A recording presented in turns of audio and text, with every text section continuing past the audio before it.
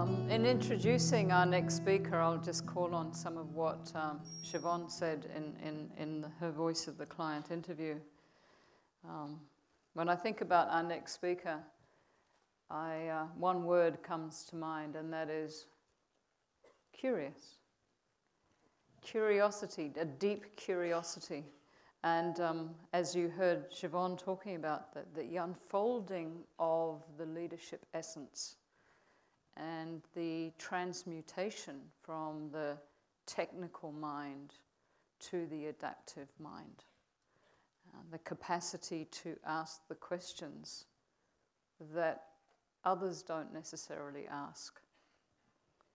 The capacity to resolve or help problems resolve themselves through looking through various lenses. And I and my business partners last year had the personal experience of working with Jonathan, our next keynote speaker, and the capacity to be able to ask those questions and to help us see things through a completely different lens. And a mind that is envelops the world, an academic mind, a brilliant academic mind, and with the capacity to be able to make things practical, approachable, real, meaningful to us in our lives, and particularly through the leadership lens. As the associate professor at I'm going to read it because I don't want to get it wrong. It's the perfectionist in me.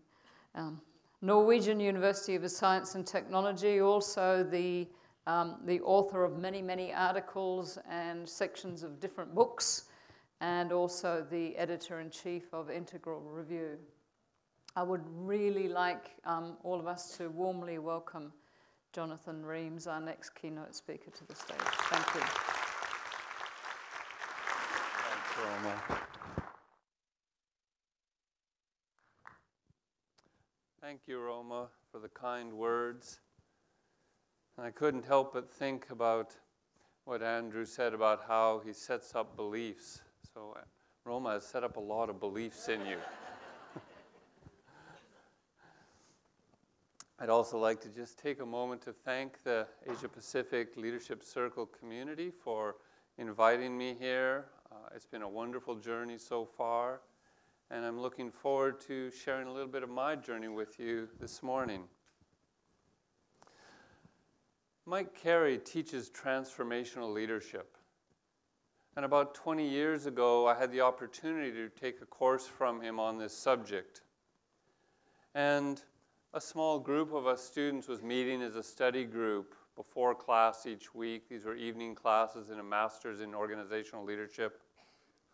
And we were meeting here in this building. And about halfway through the semester, we started whining. We're saying, we know he knows stuff about this, and he's not telling us. We got to go, come on, drag it out of him. So we go to class that evening, we come up to Mike, and we say, come on, tell us stuff. We know you're holding out on us. And he kind of, I could say a few more things tonight. Yeah, I could tell you some things. But as the semester wore on, this process continued, and we were frustrated a lot. But what we experienced was a process that allowed us to learn in a way that by the end of the semester, before the last class, our little study group met again. And we were reflecting on the semester, and we said, we realized that we didn't have to think about what we had learned. We saw the world in a new way. And the power of gaining this new lens made a huge step in my journey of understanding the process of transformation in leadership. And so the source of this may have started even earlier, and over the last 20 years that I've been really curious, as Roma said, about what really goes on in this. How do we generate these experiences for ourselves and others? I'm going to share a few of the things along the way that I've learned with that. So, we can talk about leadership, and this is something we've heard already a little bit today. We can talk about it in 3 layers. We can start by looking at what leaders do. What are the skills, behaviors, competencies that are important for leaders? And yet we know that if we only focus on those, only on the what, it's not enough. So when I started out consulting, I was very good at telling clients what they should do. And I learned very quickly this didn't go very far. So I started to find out that it was important to talk about how leaders do things. The processes that we use that generate the whats, as well as the inner operating system by which we relate to the skills and behaviors and competencies. This mindset that's been referred to a few times. And so that helped me as a consultant to start working with clients on this deeper level of process. And yet, as Otto Scharmer has said, that there is a blind spot of leadership. And that blind spot is that the source from which leadership emerges is often not talked about, not recognized. And that source is ourself, the beingness at the core of who we are, our essence.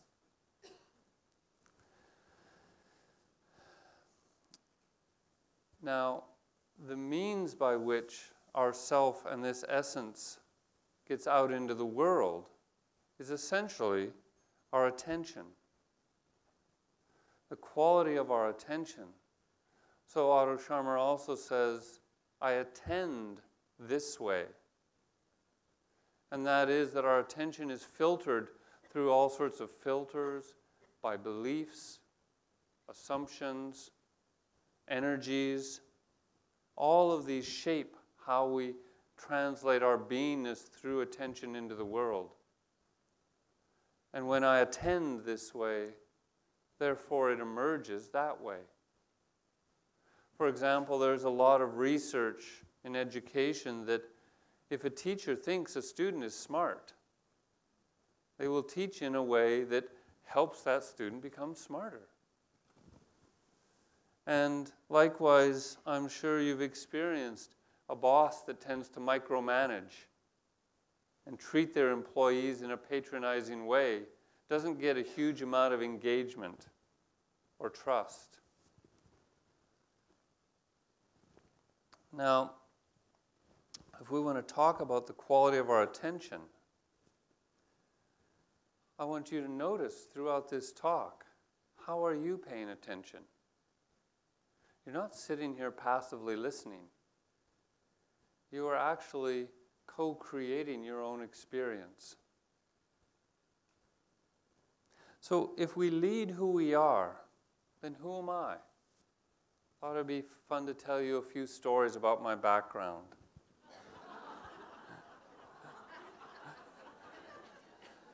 I grew up on a pig farm. We had actually about 5,000 pigs. And you can just imagine the challenges of being in this, as David White says, this dense underbrush of an old-growth forest in the Pacific Northwest where I grew up, and having 50 butcher hogs who've gotten loose, and you're trying to lead them and herd them somehow in that underbrush. You learn a few things. As I grew up, though, of course, I wanted to get off the farm, right? That's the typical kind of thing. I went off to university and I studied physics and philosophy at the University of British Columbia. And about 1.5 years into that, I became really disillusioned. The materialistic mindset, logical positivism as a philosophy, it was very dominant there. And so I dropped out. And a little while after I dropped out, I was having a conversation with a friend late one evening, talking about different esoteric kind of subjects. And he said, you know, what I really want is the power to be able to bend a spoon like Uri Geller. And out of my mouth came the words, what I really want is the power to be able to raise consciousness. And I kind of looked and listened, where'd that come from? And as Andrew talked about appearance as revelation, there was something about my journey in life, about the path that I was stepping into, that revealed itself to me in that moment. But I didn't know what to make of it. I didn't know what it was about. So 12 years went by, and I went back to school, and I moved in closer to the Rocky Mountains, and I did one of those kind of things that guys like to do. I built a log house in the wilderness, homesteaded. And this is one mountain range west of the Rockies in southeastern British Columbia. There's about 100 kilometers of wilderness behind this house, about a kilometer of driveway I had to take care of myself. And in that situation, one of the lessons I learned very strongly is that you often need things. You face a situation or a challenge, and suddenly, what am I going to do? What you need has to be somewhere around you, because it's 50 kilometers to the nearest building supply store. And having the opportunity to have a lens that was a soft vision, and I could look around and see something in a new form, see a value to it that I could suddenly use in response to the challenge I was facing, was a principle that got ground into me from this experience, that what I needed was always at hand. I just had to learn how to recognize it. And that recognition came from being able to open up my mind, to be able to see things in new ways. At the same time, I was commuting to the university you saw the picture of. Each week it was about 300-kilometer drive. And to avoid having to get a job while I'm going to school, I bought myself a dump truck. 1965 Chevrolet 3-ton. And it was a great way to kind of make a living while I was going to school. But it brought its own adventures and lessons as well. So we make plans. And in this particular story, the plan was that this was the busy season. It was near the end of it, but in about a month I had my safety inspection coming up, and I thought, okay, I've got time to take care of my brakes then. But right now I'm too busy, and it's a month away, so there's the plan. And as you saw in the earlier picture, we lived in the mountains, so I delivered a lot of topsoil. And it was about a 6-kilometer downhill into town. I run this a lot of times. And I came down the hill, and I pulled into town, and I'm coming down the hill in town. I was going to pick my daughter up from the library. In the picture there, you can see it in the background. And I'm going to park, and there's an open space here, so I don't really have to parallel park going downhill in a dump truck. You don't want to do that. And so I put my foot on the brake, and the pedal just kept going right to the floor, and I started accelerating. And in a moment like this, you don't have time to think.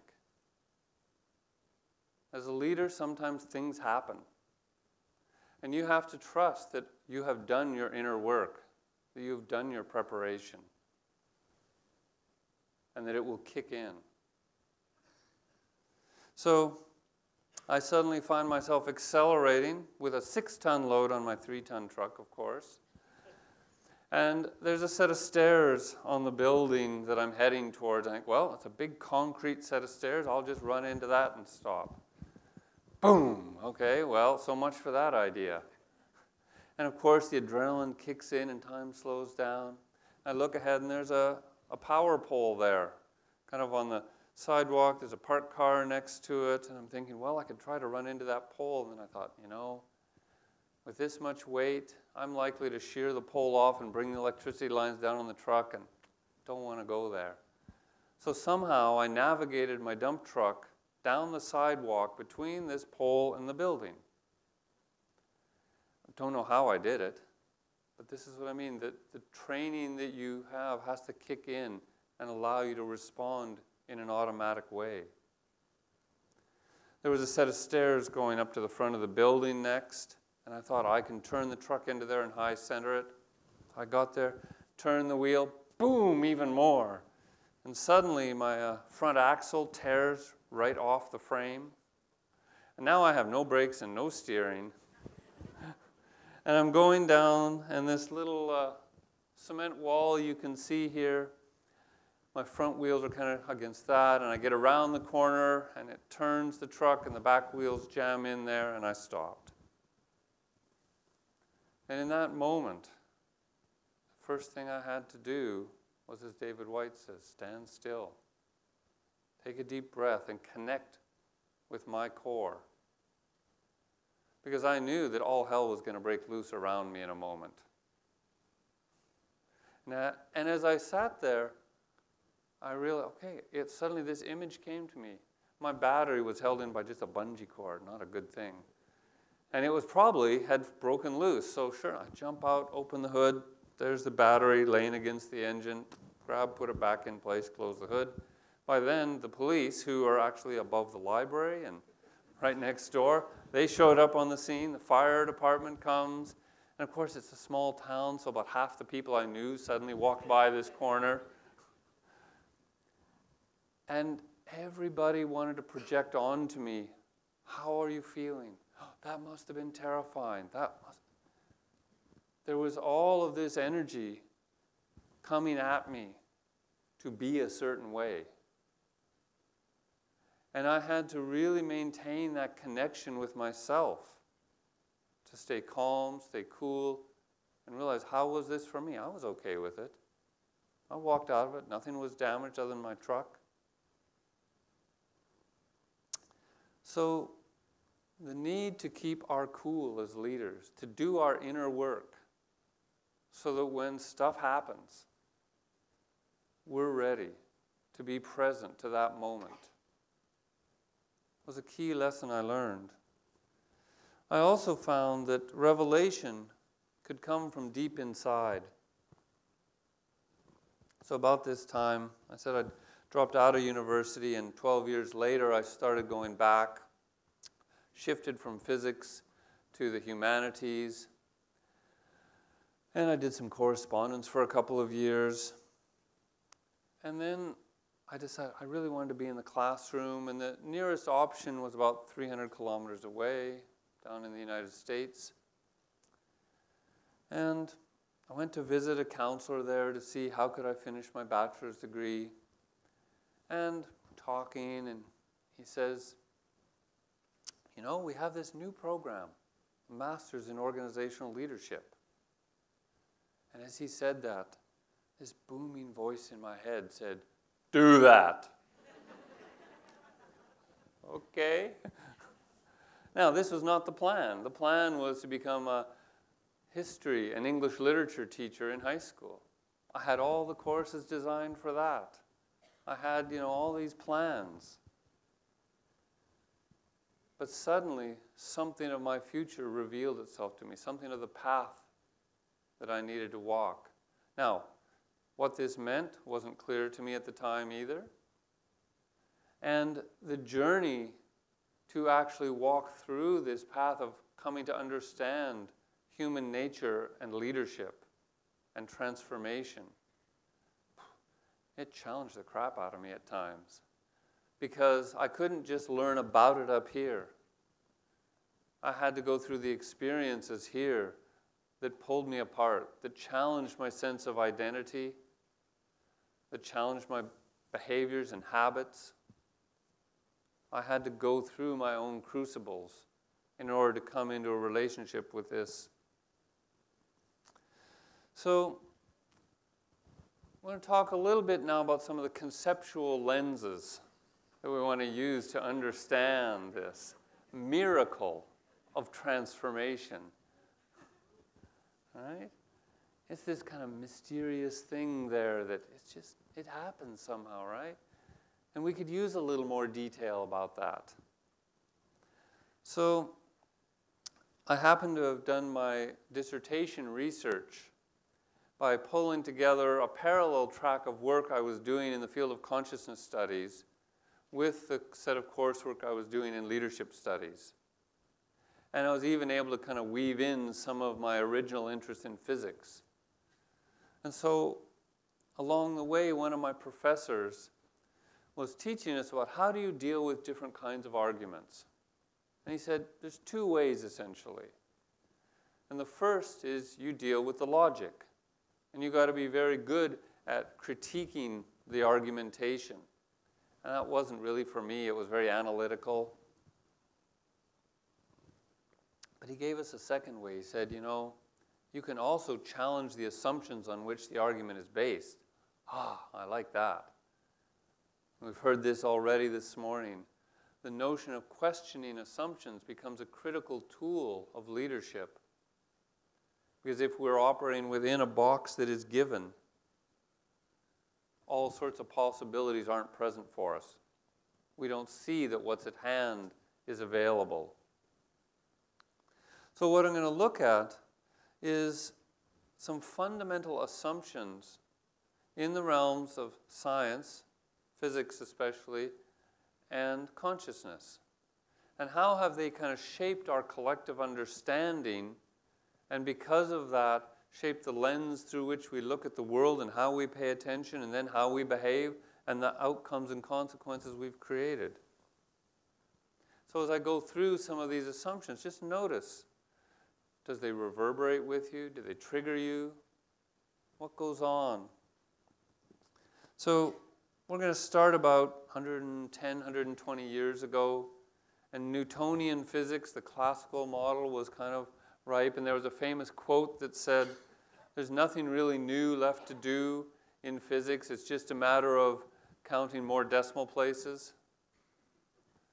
And along comes this man, Albert Einstein, and through the power of imagination, was able to recognize some of the fundamental assumptions. So we're familiar with Einstein for two primary things. The first one is relativity theory. And the assumption there was that time and space are given, that they just are in an absolute way how they are. And yet by imagining what it would be like to ride on a beam of light, Einstein was able to see that no, time and space are actually relative. The world that is given to us that we take for granted is not that. It's that way because the frame of reference we have gives us a context that kind of holds us in that place. But it's not absolute.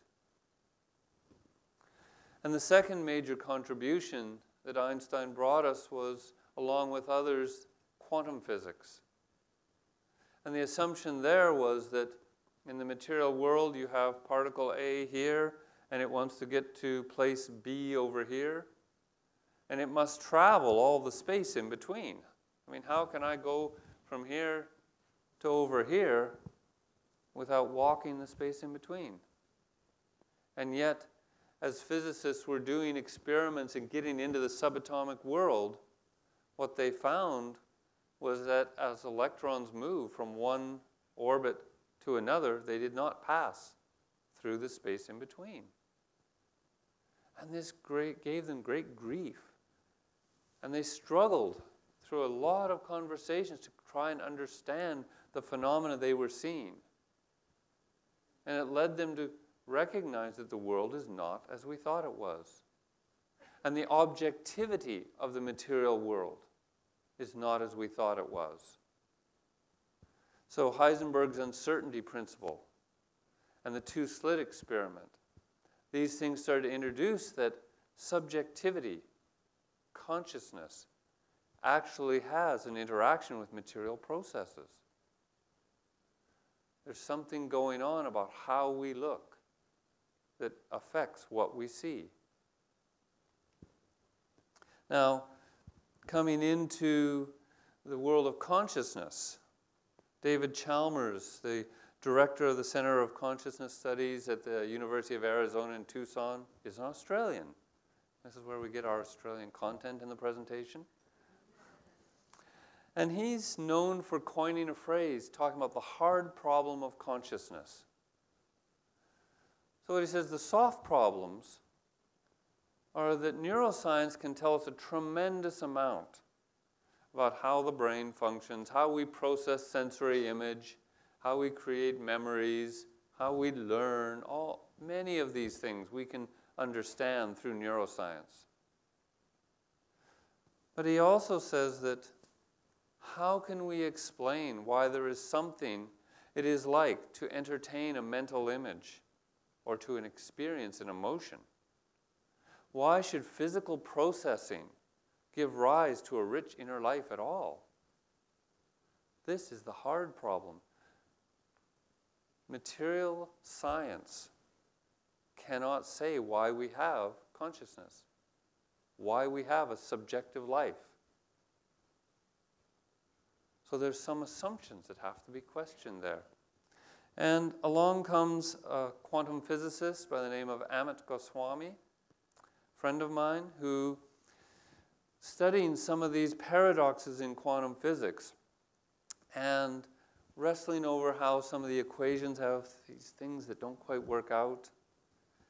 And he's going to a lecture. He actually went to a Jiddu Krishnamurti lecture, an Indian mystic. And afterwards, he's talking with some friends. And all of a sudden, this image revealed itself to him, that he needed to question an assumption. And that was that in these equations, there's this little sign that some physicists say it means consciousness. And others are going, no, we don't want that in our equations about material reality. He said, what if the assumption that these material processes are producing consciousness is questioned? What if we say consciousness is the ground of being? And it took him 3 years to work out the math, but he did. And these seeming paradoxes or problematic issues in some of these equations were resolved. And so a new space of possibility opens up in some of the most fundamental ways we understand our material world, through being able to look at consciousness as primary. Now, this is not new. Socrates and Plato, 2,400 years ago, took this kind of lens or this kind of view of the world. They talked about the immortality of soul. And they talked about learning as remembering. That there was a process of revealing inherent knowledge. That what we needed was inside us. Not just at hand around us, but actually inside us. And that the process of revealing this knowledge is actually what we call wisdom today. Now, wisdom in leadership seems to be a rare commodity these days. If we look in the newspapers or we look around our own organizations, we may be short on wisdom. And we don't usually pay attention in a way that is wise. And therefore we have all these consequences to deal with and firefight. So if we look at questioning assumptions about our fundamental views of reality in a material sense, of consciousness in a subjective sense, how does this apply for our understanding of transformation of consciousness? And we talked earlier, Greg mentioned, and Andrew talked a little bit about how does consciousness evolve through different stages. Ego development. And we can talk about that in a basic way of, how does our complexity of mind expand to get our heads around the complexity of the challenges we face. Heifetz at Harvard, Ronald Heifetz, talks about adaptive leadership. And the term adaptive challenge has been mentioned in some of the videos as well. And this really requires us not just to cognitively and mentally be complex, but to be mature and sophisticated below the neck. to be able to have emotional and social maturity, to generate trust, to help create a container where people can do the difficult work of questioning their own assumptions. So when I look at this process, having studied it for a number of years now, what I see as you go along this journey, that our awareness of ego processes starts to get bigger than the ego itself. So who we think we are, our personality, our ego, actually starts to become relatively smaller. And who we know ourselves to be becomes grounded more in a sense of pure awareness, pure consciousness. So the message of doing more with less as leaders today, right? How many of you hear that kind of thing? Yeah, do more, but the budget's got to be cut. Come on. And this tension, you know, I hear this all the time. And I get this picture. There's a message. We're being given a message that says somehow we need to let go of some of the unnecessary impurities. Andrew talked about this crucible of burning away impurities as part of the process of alchemy. What is it that we are needing to let go of in order to meet this challenge of doing more with less? And imagine the implications if we began to pay attention more this way, that who we are as awareness is unfolding through our paying attention and listening to the world.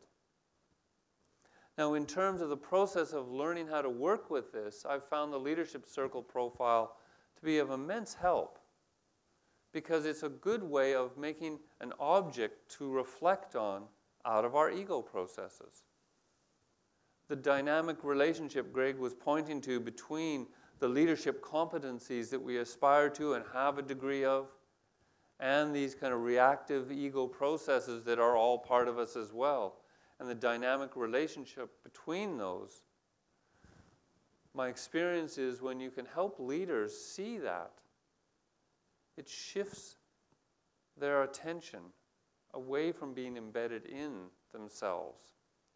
So I've got a couple of stories that I'd like to tell you about this. And the first one comes from a client that was going through a leadership training program, and he missed the first module, so I had to do a makeup session with him. We debriefed his leadership circle profile and went through the immunity to change process that some of you may be familiar with. It helped us get a look at some of the assumptions. And at the beginning of this, he said, you know, I'm just not a passionate guy. That's just who I am. It's my personality. I'm hardwired that way. And by the end of this process, he said to me, he said, you know what? I realize I am passionate, but I've learned somehow that it wasn't safe in some situations. But I internalized that as a belief that said, it's not safe to be passionate, therefore I am not passionate, and therefore that's just who I am. And he was able to unpack these beliefs and become aware of those assumptions. He could see that he could use his passion when it was appropriate.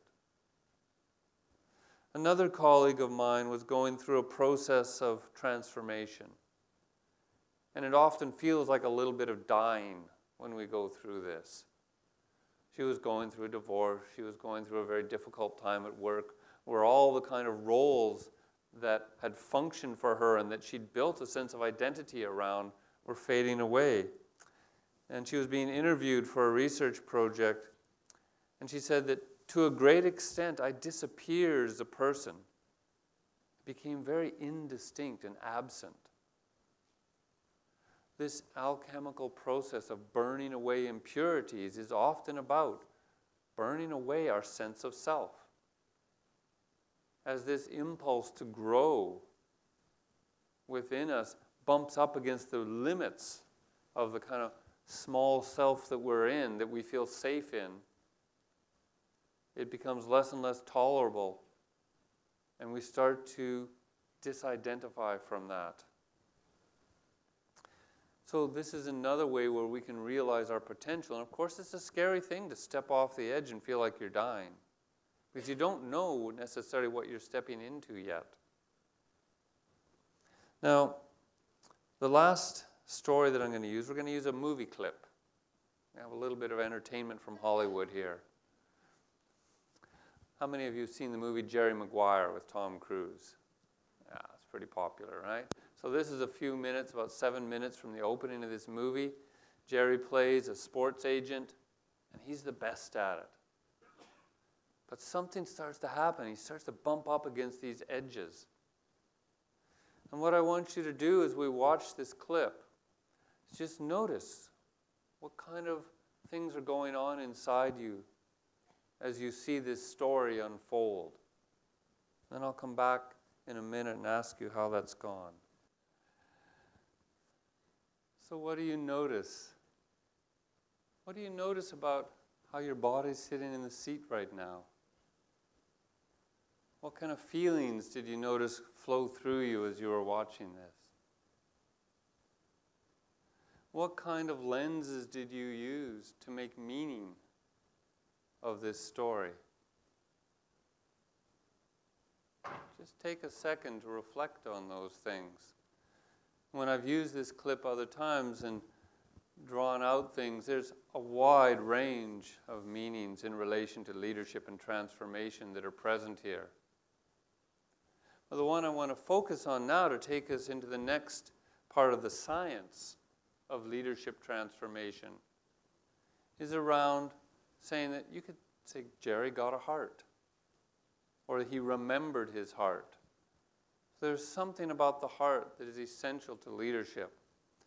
Now, these days, neuroscience is becoming more and more popular, and yes, we are having clicker issues. We find that the study of neuroscience has gotten into leadership. There we go. There's even a journal of neuroleadership, conferences on it. And what I'd like to do now is not talk so much about traditional neuroscience, but a subfield within that, and that is the area of neurocardiology, or the heart brain. Yes, click. There we go. Okay. There are about 40,000 neurons in our heart, a little brain. And there's been a lot of research on this in the last 20, 30 years. And we've learned some things that have challenged some of our assumptions about the dominance of the brain in terms of kind of running the show in relation to our bodies and our emotions and our experience. So we've learned that in terms of physical health, the physiological function of the body, the heart is actually coordinating and taking in signals from a number of places and bringing it out and up to the brain to help coordinate things. There's things around our emotional intelligence that are more obviously connected to the heart, but there is functioning of this heart-brain that is now understood in a more detailed way in relation to this. There's even impact that has been found on cognitive performance, test functioning in students and things. And this is related to an understanding of what is called coherence in the heart. There is a measure of heart rate variability that we can see different emotional states produce different outcomes in the heart or brain. And this has a significant impact on our cognitive functioning and performance. We also see that this is linked to intuition. There's research in this area about how the heart is actually playing a role in our ability to perceive future events. And even research on entrepreneurialism linked to the entrepreneur's ability to make kind of gut decisions, intuitive choices. This is actually measurable in relation to the brain functioning in the heart. And the notion of coherence is really important because we talk about our inner condition. and that the quality of our inner condition determines the success of any intervention, it opens up a quality of space within which ourselves and others can do the challenging work of growth and transformation in relation to the leadership challenges we have. So how do we understand how the heart creates a field, an electromagnetic field that we can actually physically measure? A lot of research has been done by the Institute of Heart Math. Roland McCready, the director, was somebody I had the opportunity to spend some time with.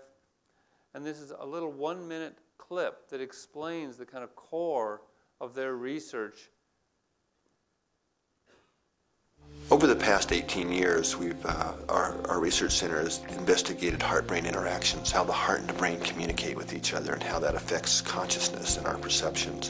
One of the things we identified in our research was the state we now call coherence. And what we found was that when we're feeling positive emotions, like we're really appreciating the sunset, or really feeling love or compassion or care for someone, that the heart beats out a very different message. The heart generates by far the largest rhythmic electromagnetic field produced in the body. And what we've now found is that if we look at the spectrum analysis of the magnetic field radiated by the heart, that emotional information is actually encoded and modulating into those fields. So by learning to shift our emotions, that's changing the information we're encoding into the magnetic fields radiated by the heart, and that can impact those around us. We are fundamentally and deeply interconnected with each other and the planet itself, and what we do individually really does count and matters. So we see that the notion of the speed of trust, where does trust come from? It doesn't just come from our behaviors. Those are the most visible symptoms. It comes in large degree from the quality of our inner condition, our presence. As leaders, other people around us can literally sense this electromagnetic field that is radiating from us. We can't hide. We lead who we are. And so this notion of the role and the importance of heart, I'm going to bring it more directly into the field of leadership. And one example of this comes from a philosopher, poet turned statesman, Václav Havel, who shortly after he became president of the Czech Republic, or Czechoslovakia then, was asked to speak before the US Congress. And in that speech, he talked about how the salvation of this human world lies nowhere else than in the human heart. And that without a global revolution in the sphere of consciousness, nothing will change for the better in the sphere of our being as humans. And he said that consciousness precedes being. The same message we heard in quantum physics. Now, a friend of mine, August Turak, has a new book coming out. And he's a businessman. He is a salesman, I tell you. He scares me sometimes with how hardcore he is about this. And he has a good business career. He was one of the founders of MTV, the Arts and Entertainment Network. He worked as vice president of sales and communication in a number of companies, founded his own startup selling software for companies like Microsoft. But he also hangs out a lot at a place called Mepkin Abbey, a Trappist monastery in South Carolina. And in order for him to understand his journey in business and the success, he's looked at what are the business secrets of the Trappist monks. Operating from the rule of Benedict for 1,500 years, Trappist monasteries have actually been very successful. And while the contemplative tradition has been studied a lot, the business practices haven't always. And there's 3 things that I think are directly relevant from the many things that are in here that are relevant to what we're talking about. The first is that the core of the business model is service and selflessness. This is what drives the success not only of the Trappist monks, but there are many illustrations of teams or organizations that functioned with this kind of culture, that had some kind of leadership that enabled them to transcend themselves, for the quality of their awareness to be much bigger than their ego and their ego processes. And he also talks about detachment. And we often think about detachment as being kind of disengaged from the world. And he says it couldn't be further from the truth. It's how can we be in the world and not of it? And the opposite of detachment is actually identification. And one of the secrets for these Trappist monks and their success is this quality of detachment. They're not embedded in or identified with their ego, their role, their things. They can question them. They can change. They can change what they do for a business because the model underlying it doesn't change. So this particular monastery used to sell eggs. They had 40,000 chickens. And for various reasons, recently they changed to selling mushrooms. And when asked about it, they said, it's not a problem because that's not what we're about, the outer thing. Augie talks about 3 kinds of transformation then. The first is a transformation of our condition. So, being thirsty, I take a drink of water. And my condition is temporarily changed until I get thirsty again in a few minutes. But there's also a transformation of circumstance that is possible. It gives the example of a poor man wins the lottery. This is a more substantial transformation. And yet, as we see, there's a third layer. What he talks about is that in organizations, what people are hungry for, what gives them meaning and drives performance that is extraordinary, is a transformation of being. Such as Scrooge waking up on Christmas morning. That something fundamental inside us opens up and suffuses us, and so that the old limited image of who we were that was constricting and constraining us burns away as an impurity. That transformation of being is what we live for, and what can drive exceptional performance in teams, in organizations. A new book that came out just last year on the transforming leader has a collection of essays, all coming from this view that leadership and transformation is related to the unfolding of awareness, the engagement of dialogue with the world. So we come back to this image. Here's the main theme. What leaders do is important. It engages the world. It makes things happen. All these skills and competencies, the transformation of condition. The how leaders do things, the processes we use, our inner operating system, how we relate to the skills, the transformation of our circumstances,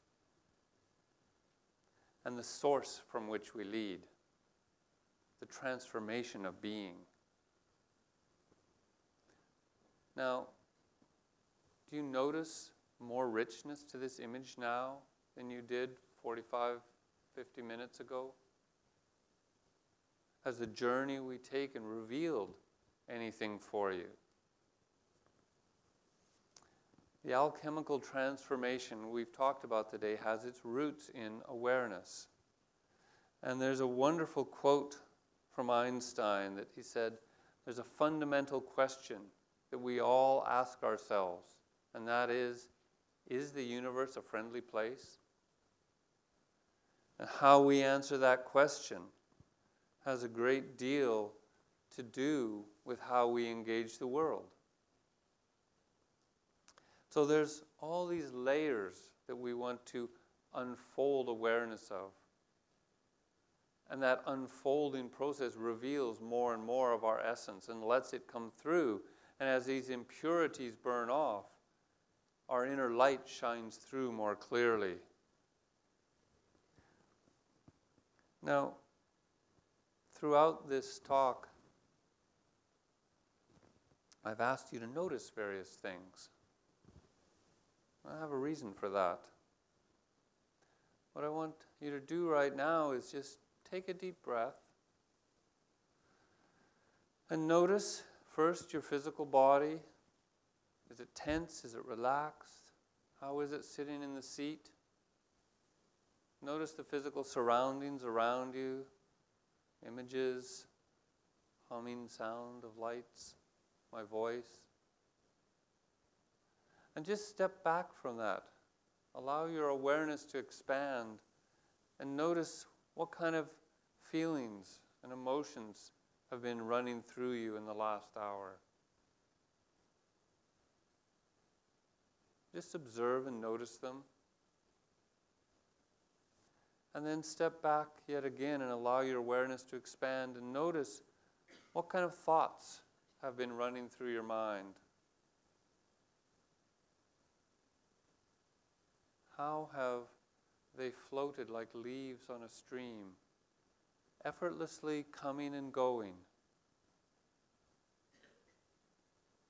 And who are you that is aware of all of these things?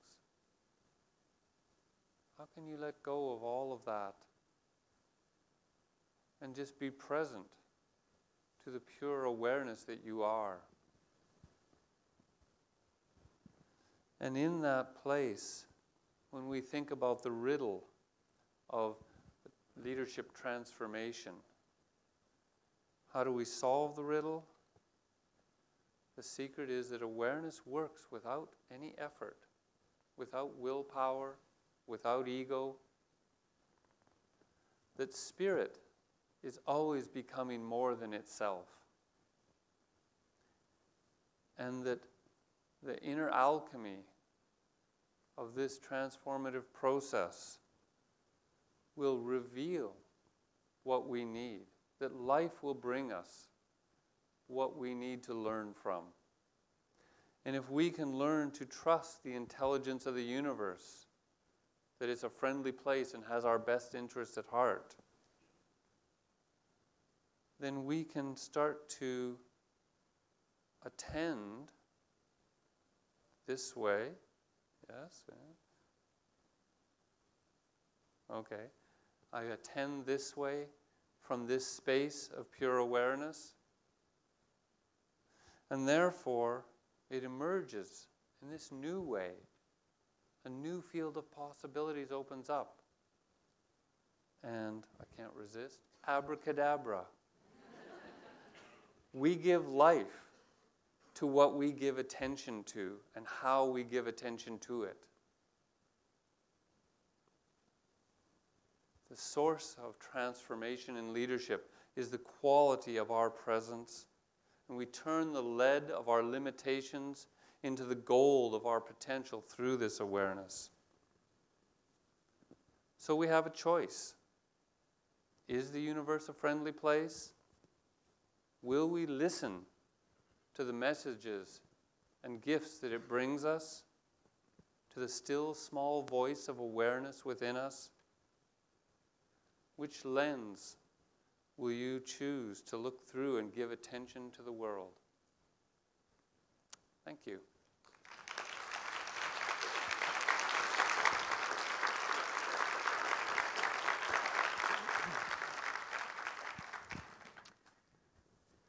Jonathan, That's I great. was sitting there and I was thinking, do I want to respond with my head brain or my heart brain? That's what I was thinking. Because I'm someone who's lived as a head walking around most of my life. Right? And the journey's been to not just walk around as a disembodied heart. Right? And so what touched me about what you said was learning, just knowing that that is possible is opening up new possibilities. So that's what really touched me about this. Just knowing that it's possible is giving me something to step onto, whereas before I didn't know what to step onto. So very much join me in thanking Jonathan for his speech today. Thank you.